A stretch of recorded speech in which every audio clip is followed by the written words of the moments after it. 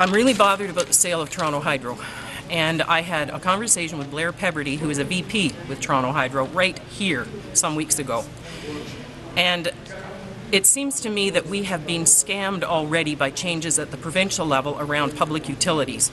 And I think Mike Harris is the guy to blame, but it's awfully difficult for the ordinary person to understand because it is deliberately confusing.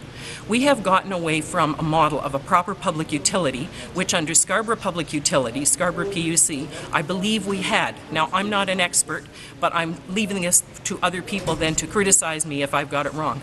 It seems to me that with that model, you buy your power from whomever, and at that time it was Ontario Hydro, also non-profit.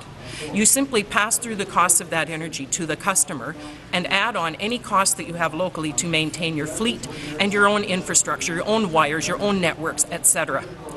And that piece is the cost at no extra profit to the customer.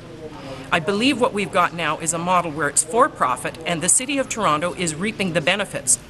On top of all that money that it brings to the city, Blair Pebberty, a VP with Toronto Hydro, who as I spoke to here a few weeks ago, he has gone just this past week to the Ontario Energy Board trying to get extra money from them by adding $5 a month, that's $10 on your bi-monthly bill, to go towards the cost of equipment and training of workers, etc. That should come out of that profit line first. If you are a non-profit, then you go to the Ontario Energy Board or whoever your regulatory body is, and you ask to increase the rates that you charge your customers because you cannot meet your costs with the money that you currently get. It was ridiculous for him to go there. They turned him down. I thought, good, it's over. No, the article went on to say that if it is for capital costs, he can appeal that through another channel. And at that point, I thought, God help us.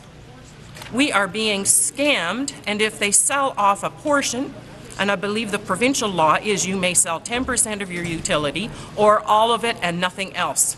Those two choices. In which case, we have been set up by provincial legislation, if I'm understanding correctly, to encourage municipalities or any other public body to sell their utility off